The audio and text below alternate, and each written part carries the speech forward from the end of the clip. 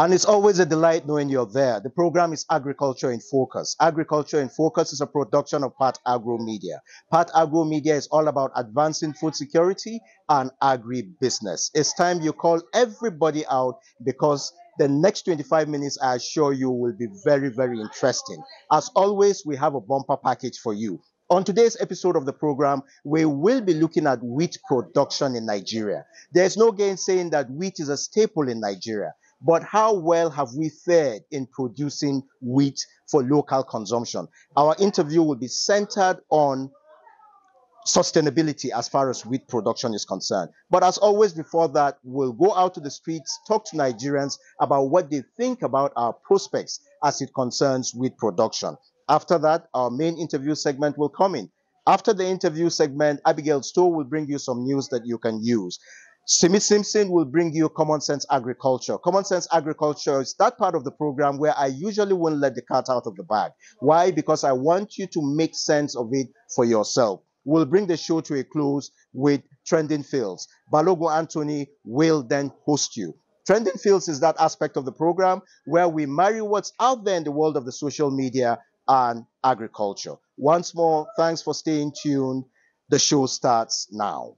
I am Alpha Jackton. You see, there's a lot of prospect for wheat farming in Nigeria because we have a lot of land available for wheat production, particularly in the northern part of the country. And production is mostly done during the dry season. But of recent, some farmers are trying to go into wet season. You see, the land is there, the farmers are there.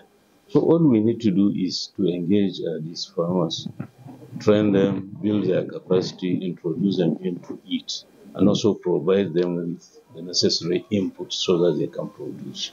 Those wheat farmers in the villages, they should be encouraged to coordinate themselves into cooperatives, groups, approach financial institutions, and get support from the government, because government cannot go and look for individuals. But when they form cooperative, they have become organized.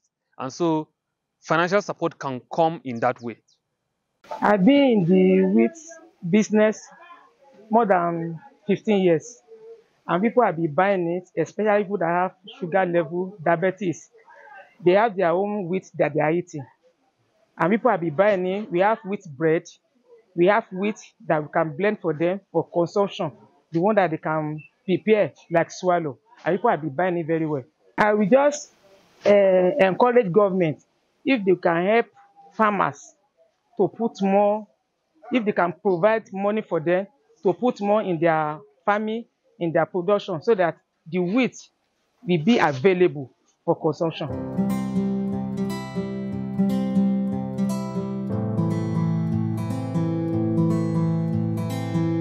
As always, thanks for joining us on yet another interesting interview segment of the program Agriculture in Focus. My guest is Mr. Tola Ogunnubi. He happens to be the Public Relations Officer of the National Wheat Farmers, Processors and Marketers Association of Nigeria. Sir, thank you so much for joining us. A pleasure being here. Thank you, Jack. All right. Wheat, no doubt, is a part of our staple because if you look at the Nigerian scene, most of us love bread and so much that comes out of wheat. Now you are into wheat farming. Share your thoughts with us, how it all started as we attempt to look at our prospects as a country if it comes to self-sufficiency in wheat production. Thank you so much, Mr. Jack, for having me here. Going down memory lane, as far as wheat farming or wheat production is concerned, as the case may be in the country, it's a staple food that has had cause to evolve in the agribusiness space. It got the second highest foreign exchange in the country, and it is not sustainable. It is not sustainable. The previous administration came up with what you want to call the rebranding of the wheat revolution in the country, whereby they made some funds available through the Anchor Browser program that wheat importation will have to cease. The kind of a success story they had in rice, they want to replicate such in wheat farming. Was there a timeline? Well, there was no timeline, but we felt, okay, with time, things will improve and a lot of people will embrace wheat farming. But that is not what is happening now. As you are aware, there are so many byproducts from wheat that we consume on a daily basis. You're talking of your flour for making confectionaries. That's right. You're talking of biscuits, noodles, your spaghetti, pasta, bread, of course. Bread, obviously, bread. small chops, samosa, puff-puff, and so many other things. So these are the byproducts that you derive from wheat. And if you say you want to ensure food security in the country, and this is what people eat on a daily basis, and I think the best thing for you to do is just to focus on ensuring it is available every day for sustainability. Wheat, as it were, is a dry season kind of crop. Yes. Grain, you know, let's put it that way. The dry season is almost here. Talking about the state of preparedness, what do you have to say about that?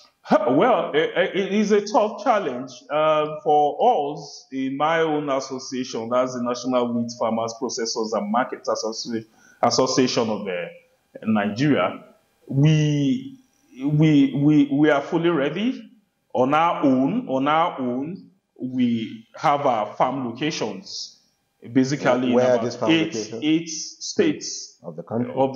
Northern part of the country. You're talking of a Jigawa state, you're talking of Kano state, you're talking of Sokoto state, you're talking of Kebbi state, you're talking of Adamawa state, you're talking of Gombe state, you're talking of northern part of Kaduna and Nasarawa state. What about Plateau? Because Plateau has the most temperate of all the states. I mean, Plateau, Akwa Ibom axis. Oh, yes, the Taraba, the Mambila axis. Yes, we are there, but we're not doing it presently on a commercial scale. All right. Oh, you've not yet gone commercial. What you are doing now is probably some kind of demonstration? No. We went fully into it in the 2020, immediately after the COVID. We planted in 5 states. We did the same thing in 2021 through the Anchor Browser program of the Central Bank of Nigeria, and it was a huge success for us, as the case may be. Anyway, hold your thoughts. The program will continue in a short while. The program is Agriculture in Focus, and we are looking at our prospects of self-sufficiency when it comes to wheat production. We'll be back shortly. The program is Agriculture in Focus. The world is talking about regenerative agriculture. Activity alone can be a great source of revenue.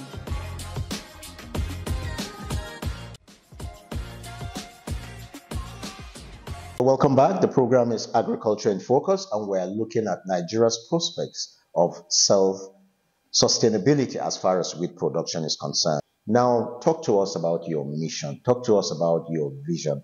Talk to us about where lies in our prospects.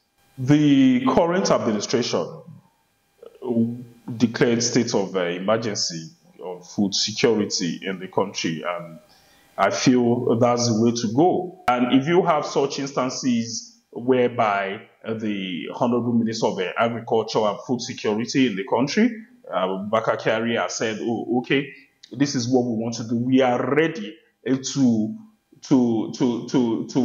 help out on some commodities in the country. And these commodities are cassava, rice, and wheat in the country, whereby they're looking at planting over 500,000 hectares of these commodities. So when you have a serious government that wants to do such, there's a need for you to support. Is this land available? Because you are a player in the field. Can you say that at just this prospects, or can you say this land is actually arable? Is it? I know we have land.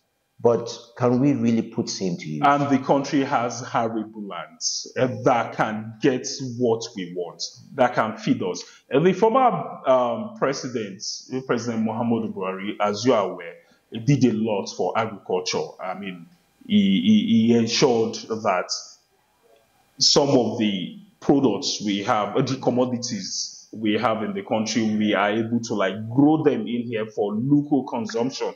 We're not even looking at foreign exports. I mean, that was why he had to like close the border to ensure that, okay, the farmers in here are really, really on top of their games, and they did that. And so with that, this is someone, or this is a government that believes that agriculture is no longer plowing of the soil, planting, harvesting for sustainability. Agriculture has evolved into what you call agribusiness. That's right. It's a full chain now. From production to processing to promotion, finally to consumption. And so you have different players That's right. in this chain, playing actively, and there is room for everybody. So if you are saying, do we really have these arable lands to match what the government is saying? Yes, we do. And it will involve a lot of people. How do you intend to protect your farmer from the middleman? In most instances, the farmer gets shortchanged. Okay. Correct me if I'm wrong. No, you're right. At the farm gates, you have some middlemen going there to go by. But we in our own instance, we are an association. For all of our farmers, we have a plan, a program, whereby we offtake all of the farm produce, all of the farm produce. Of course, we know from members. Yes, from members of the association. You have them in clusters? We have them in clusters in these different states. You mentioned. Yes, and we know the economics of production, the EOP. So we know how much effort these farmers are putting and everything, and for us to have them on retainership with the association, of course, there is no way we want to shortchange them. We've had instances that we even had to like do some form of jingles. Yeah, we actually did that in Kano, we did that in Jigawa, we did it in Kebbi, that, okay, for all of the excess produce you guys have, we are ready to buy at the current market value. Okay. That's in the open market. We are ready to buy, and which we did. As we prepare to round up, I want to find out for you, looking at the future, can we possibly attain with sustainability? Permit me to use that word. Can there a time possibly come in Nigeria? We did so well in rice production. Do you think we'll be able to match same with wheat production? No. In all honesty, no. We have a long way to go. That's what you're saying. As the case may be, we sure do. Good thing, the Lake Chad Basin Authority has engaged in what you call seed multiplication. If we have these improved seeds, of course, who says that we should plant wheat only in dry season? We could do it equally in the wet season. Do you understand? So I believe with time, we will embrace such with improved seedlings, and about give it 10, 15 years. The beauty of it is at least we've started. Tola, thank you so much for your time. A pleasure. I have been speaking with the Public Relations Officer of the National Wheat Farmers, Processors and Marketers Association of Nigeria, in person of Tola Ogunnubi. He has shared his thoughts on the prospects of Nigeria attaining some sense of sustainability as far as wheat production is concerned.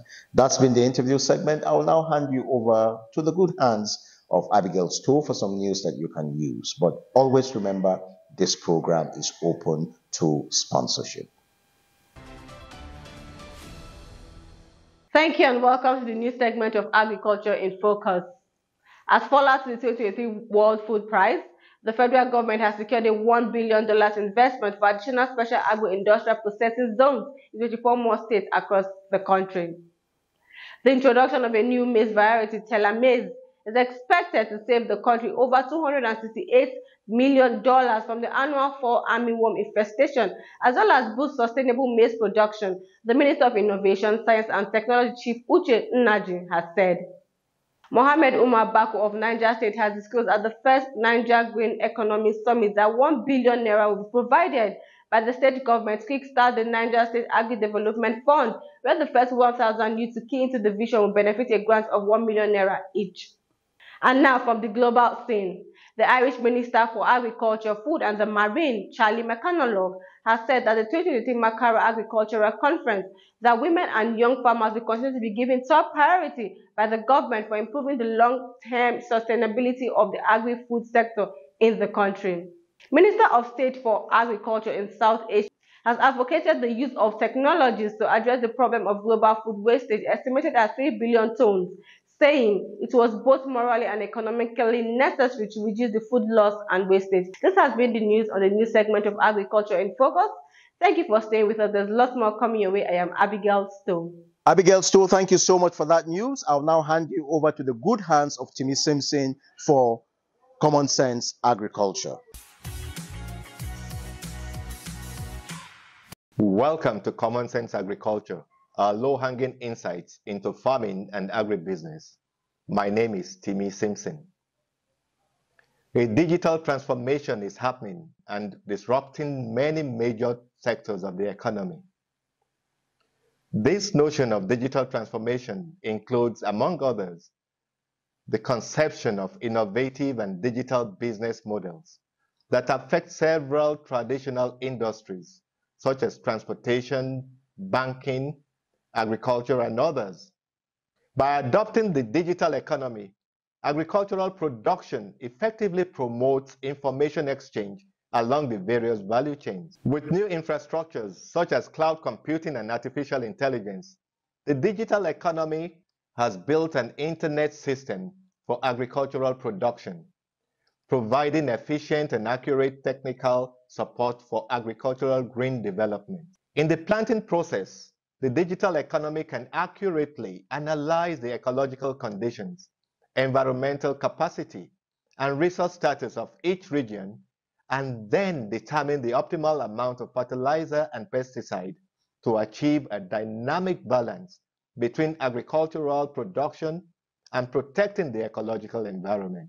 In the production process, big data dynamic matching can timely and accurately update user demand information, eliminate information asymmetry to a certain extent, and help farmers to speed up the production of agricultural products with local resources based on consumer demand. In the sales process, the combined online and offline sales model does not only expand the product coverage, but also promptly addresses various problems in the product sales, improves transaction efficiency and profitability, and improves the efficiency of the agricultural industry in all aspects.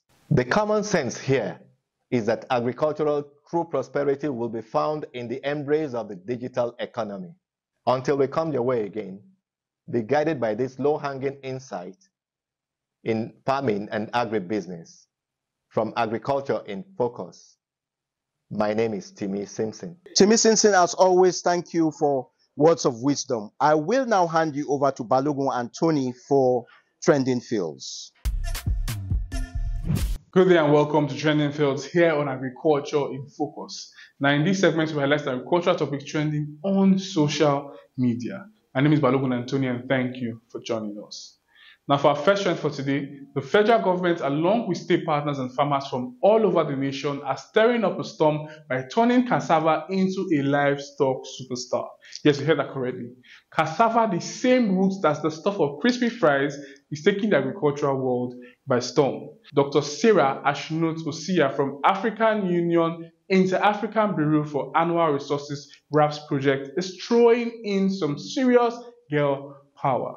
Now she's determined to show the super women of farming how to turn cassava and other crops into some seriously nutritious animal chow.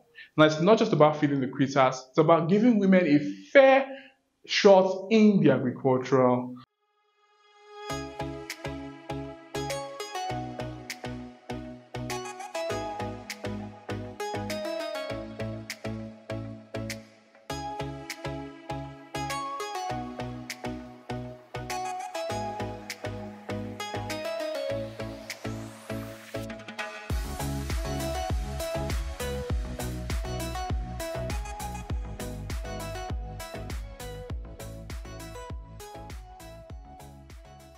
Commercially reared bees as nature's pest controllers.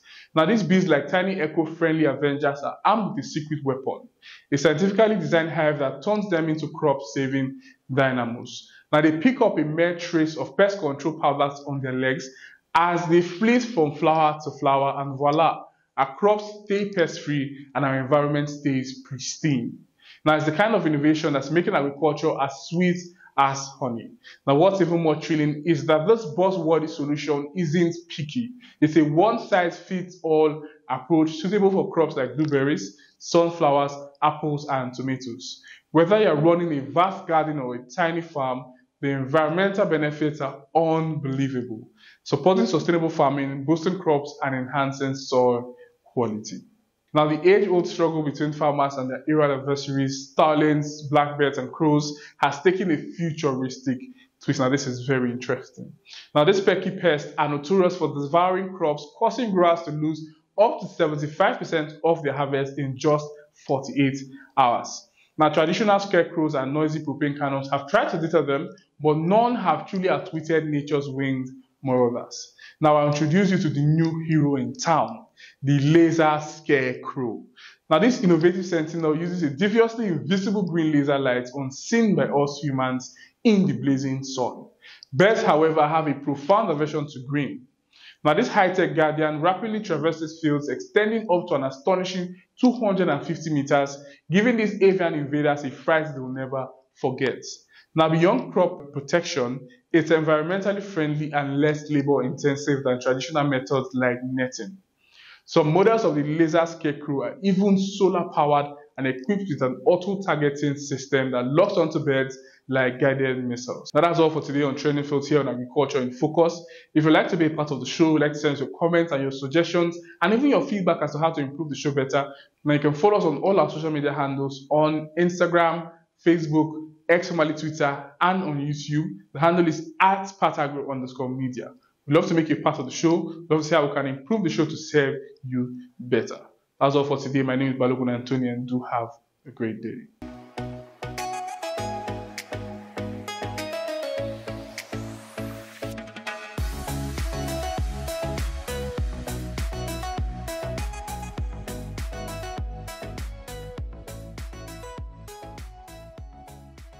And this is where the show comes to an end today. Do make sure you join us same time next week for yet another interesting episode. And of course, it's going to be on the same station. The program has been Agriculture in Focus. Agriculture in Focus remains a production of Pat Agro Media.